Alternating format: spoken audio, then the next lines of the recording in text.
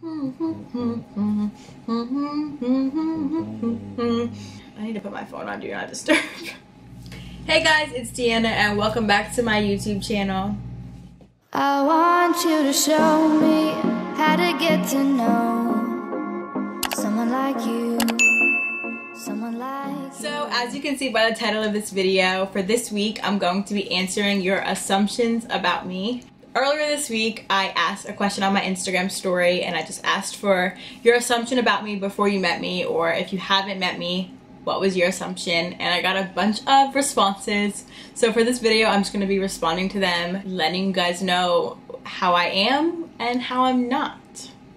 Okay, so I just screenshotted a bunch and I didn't really read them all yet. Some of them from my friends I read because they were just really funny. If you don't follow me, it's just at Deanna Rispoli, my name. I put this question and I said I want to hear it all. So I got some responses. Here we go. Oh, this is a good one. This assumption is that I'm a homebody that never goes out. Facts. No, I don't think that's true. I'm definitely a homebody, but I do go out. When? I try to go out. Don't go out the house, bro. I like to go out with my friends. Okay, you know what? I don't go out. That's right. Okay, it's fine. That's a true assumption. I'm definitely a homebody. Okay, this one says that I have a resting bitch face. Yeah. An RBF. It's not. I don't think I'm a bitch, but You have RBF, though.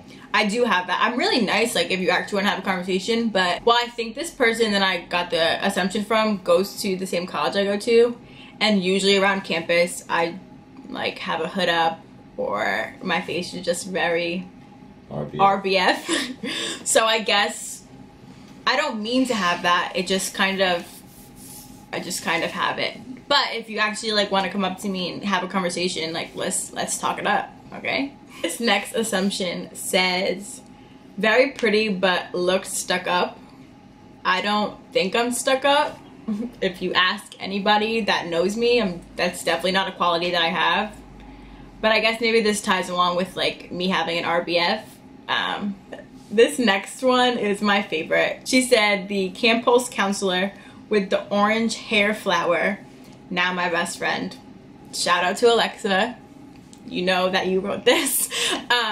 She met me when we were like 10 or 11, and I had my hair in a huge, like, high ponytail with this orange, like, neon orange flower in my hair, and we were at a dance convention, and that same exact night we had a sleepover.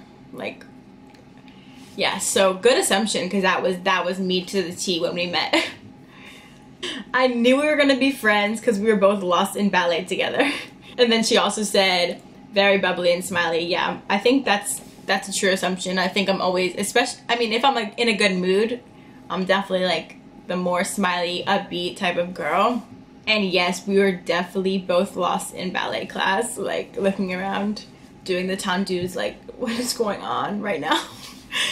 This next assumption says, a girl that had stomach issues and a big gap in her teeth from some retainer, and someone that always is on crutches and is never in school. That actually describes my grade school, like my elementary school years, to a T.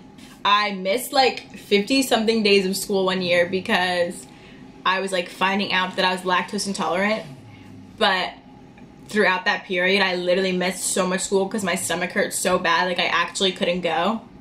And then the next one, that I had a big gap, is just a traumatic story of mine. If you know me personally from when I was in the 5th grade, you know that I had a huge embarrassing gap in the front of my teeth because I had a permanent, or what is that called? What is that called? A retainer? No, I had a palate expander. Oh, I was not. And you, like, have to, like, crank it. And the lady, like, my orthodontist, made me crank it too much. So it, like, literally made a gap in my teeth. If you want the details on the traumatic story, that could actually be a whole video in itself. And if I wanted to embarrass myself, I could include pictures, because my entire 5th grade year, I smiled like this. Because I was so embarrassed. So if you were in school with me, you knew exactly how I looked, and it was so sad. Someone that was always on crutches, yeah, I got hurt constantly at dance. I had like chronic tendonitis in both of my Achilles tendons, so I was always on crutches. Like I would literally wear crutches during the week at school, and then on the weekends either travel for dance or like take my boot off and not wear my crutches and like compete at a competition. So I was always on crutches at school. That's definitely a great assumption, because that was a fact. Like I think if there was like middle school or elementary school like superlatives, the one that's like never here, that would have been me. In high school too. I was never in high school either. And I actually got really good grades always in school, so, but I was never there. This next assumption says, a weird girl trying to have a sleepover with me the first time we met, with a bunch of laughing pieces. This was one of the girls that I had a sleepover with. Literally the very first day. Like I was like, hi, like I'm Deanna, like can we have a sleepover tonight? In a hotel room. And they're like, sure. Like who the fuck, who is this girl like trying to sleep with us in the bed? Like literally fast forward like almost 10 years and we're still so close. So good thing I asked to have a sleepover, okay? Next one says that I am short. I don't categorize myself as short. I'm 5'4", so I think that's just like average height for a 20-year-old girl. You think I'm short? If you're looking at pictures of me next to Nathaniel, then like I guess I'm gonna look short. But if you look at me in pictures with like all of my other friends, we're all like the same height. So I just think that's like a normal height. This one is good. It says a no bullshit type of person. I think that's a good assumption of me. I like definitely don't take crap from people. If you're like doing something that's questionable, I'll definitely let you know like what's going on with that. But then again, I also don't really like confrontation. I think yes and no. The people that I care about, I'm just like, what's going on? And I'll say something. But like if I don't care about you, then I'll just let you do you and just keep it away from me. Someone else assumed that I act grown. I don't think I act grown. I guess that just, he thinks I act grown. I guess it just like kind of goes back to like me not really going out and being a homebody. If you think that's me acting grown, then I guess. I definitely am more mature for a 20-year-old than like most. So yeah. Definitely. Okay, I think I'm only gonna do one more. With the assumption that I'm actually gonna end this video on, because I thought it was really interesting that anyone assumed this. They said that I don't mess with other dancers anymore. Oh, juicy. Juicy. But that's like actually so far from the truth. I guess if you started following me around the time that I lived in LA, then I was constantly with like the other dancers, my friends, all the time, just because I lived in LA and so did they. But that's so far from the truth. I'm definitely still friends with them, always talking to them, always on FaceTime with them. I'm just not living in LA anymore, so when we see each other we act like nothing has changed. Just because I don't post like every time I'm with them doesn't mean that we're not super close. Like the dancers that you guys are thinking about are some of my best friends and girls that would have my back like literally for my whole life. Juicy. So Juicy. What was your assumption before you met me? Oh, this woman's really pretty.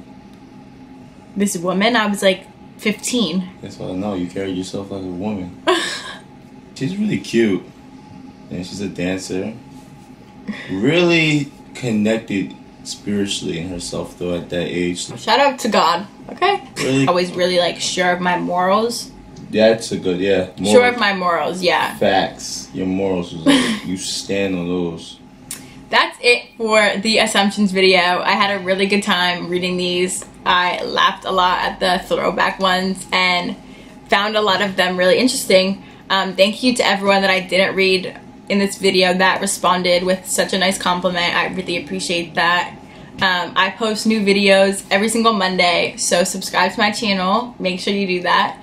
Like this video and comment down below any more video ideas. I'll see you guys next week. Peace.